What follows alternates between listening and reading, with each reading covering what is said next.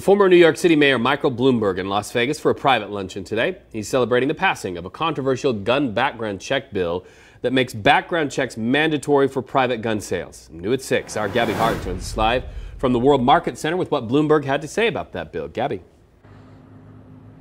Well, Governor Sisolak signed Senate Bill 143 into law about 2 weeks ago, but it was met with opposition from many Nevadans. Today, Michael Bloomberg stood up for that bill, saying, like it or not, it's a bill that will protect every American.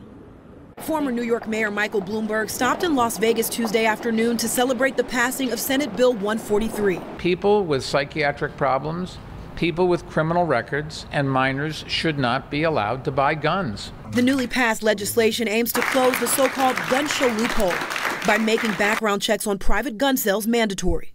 We're all Americans, and we're all human beings. Shouldn't we have compassion and try to protect all of each other? Members of every town for gun safety and Moms Demand Action joined Bloomberg for a private luncheon in celebration of the new law. I am so happy to be here today with everyone to celebrate the passage of Senate Bill 143, which makes Nevada the 20th state. The passage of Senate Bill 143 wasn't a win for all Nevadans.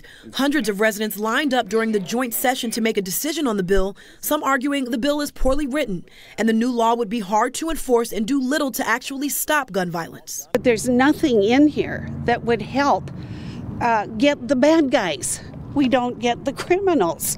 It's a bunch of regulations to hinder law-abiding citizens. They're the ones that we're going to try to comply. But Bloomberg says in this case he feels it's better to have a safety net in place than nothing at all. If you stop some of them, you'd be better off than if you stopped none.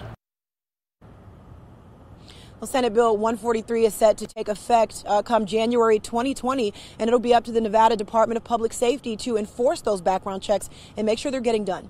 I'm reporting live from downtown Las Vegas. Gabby Hart, Jim, back to you. All right, Gabby, thank you. Tonight.